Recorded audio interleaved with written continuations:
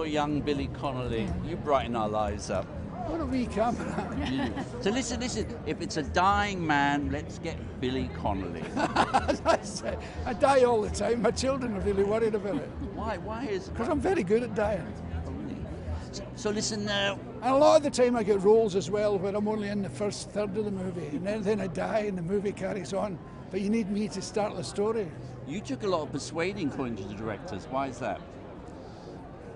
I don't recall taking a lot of persuading. That's what they said. Did they?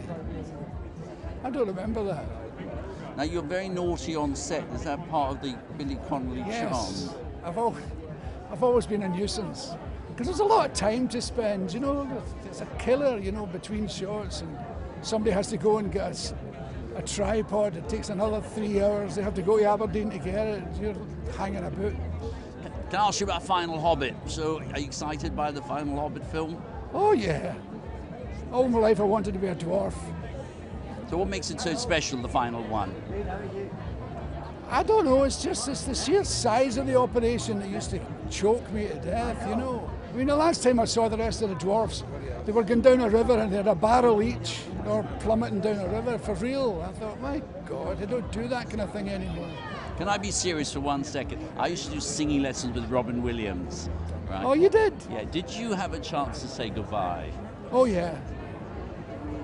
Was there like a final phone call and you went, I'm reading something here? No, it was afterwards I kind of read stuff into it, but he was phoning me a lot because of the Parkinson's stuff.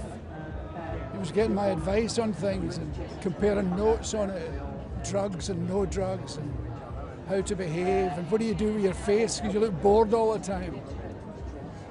So I was giving my tuppence worth on it. He's a beautiful person. And I'll tell you what, I can't speak about him in the past tense. I behave as if he's still here. I think I'll just keep doing it.